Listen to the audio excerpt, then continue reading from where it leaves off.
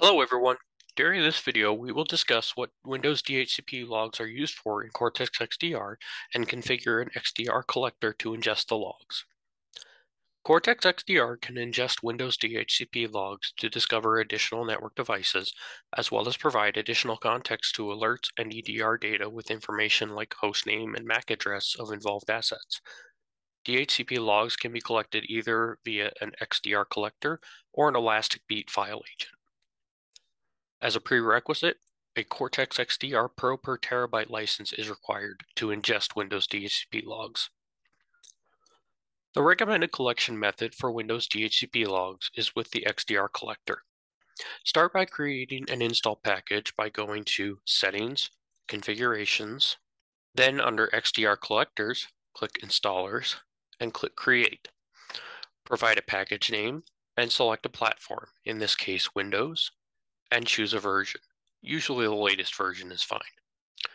Once your install package has been generated, right-click on the install package and click Download and select the correct architecture for your server. Next, we need to create the profile for the XDR Collector file beat agent. Click Add Profile, select Windows, and select File Beat and click Next. Provide a profile name.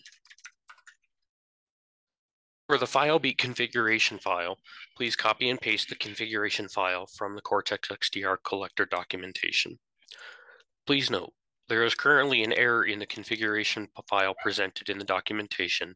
Please use the configuration file in the notes below until such time as the documentation is corrected.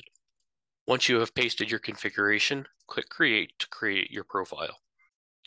Copy the installer package you generated onto the server where you want to install the DHCP log collector and walk through the wizard. Once the log collector has installed, go to XDR Collectors Administration and verify that your collector has shown up and is reporting as connected. Now we can go create our policy to assign the profile to the endpoint. Go to XDR Collectors and click Policy, then click Add Policy. Give the policy a name, and for platform, select Windows. Under the FileBeat dropdown, select the profile we just created and click Next. Next, you need to target your policy. You can either perform dynamic targeting by filtering for particular values for your collector, or you may statically assign collectors to the policy by clicking the checkbox beside the collector. Verify settings and click Done. Once you have finished, you will need to click Save to apply the policy. Once you apply the policy, please wait up to 5 minutes for the policy to be applied. Verify you are receiving logs by running the following SQL query.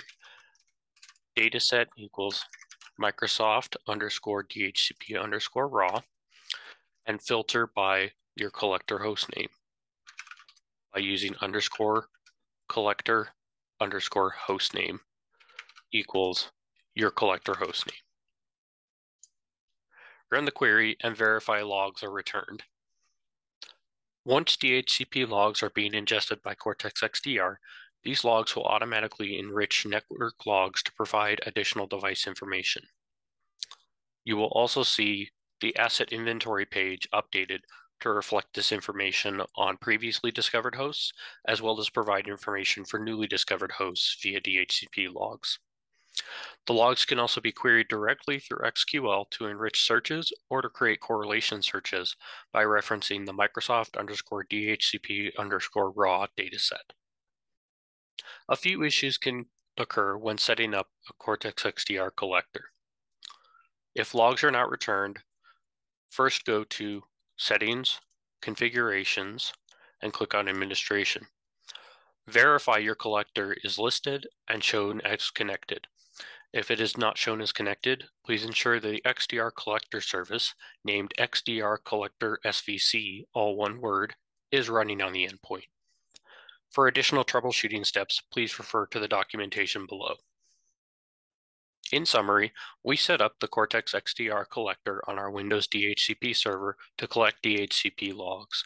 With these logs, Cortex XDR enriches other network logs and also updates the asset inventory table to provide additional information about devices and list newly discovered devices. We hope you found this video helpful.